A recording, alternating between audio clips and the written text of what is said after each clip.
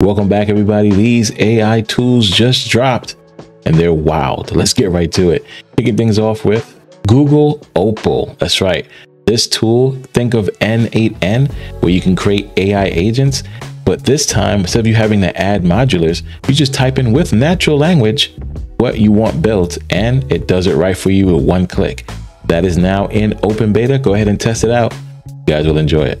Google just dropped your personal AI professor. Notebook LM allows you to take large page PDF videos and convert them into a wonderful course, with you being able to pause and of course ask it questions mid-lesson. Simply awesome. Sending your client a proposal, turn it into an interactive course instead, with them being able to ask it questions before they even come back to you.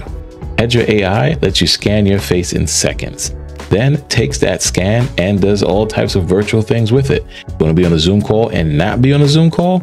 There you go. Hedra AI makes it happen for you. We spoke about this AI tool last week called Runway, and they just came up with another version called Adelph. Now, this version allows you to change the scene, add a different color, background, weather, whatever you want by just typing in natural language and doing no reshoots. This is going to be huge. Make sure you guys go ahead and check it out. And now we have N8N allowing Google Gemini support. You guys don't know what that is. It is a wonderful AI agent tool where you can build and automate out wonderful things. Now we're going to do a wonderful demo of it on Tech Talk this Monday. Make sure you guys come and check it out, where I'm going to show everyone how to build their own Discord bot privately and securely, and be able to do a bunch of other things. You won't want to miss it. Since you made it this far, here's a bit of spicy AI news.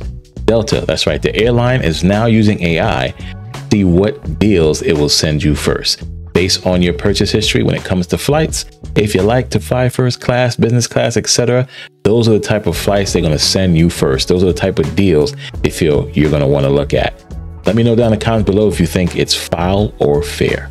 Also, let me know which one blew your mind this week and which one you want to try first. Till next time, peace.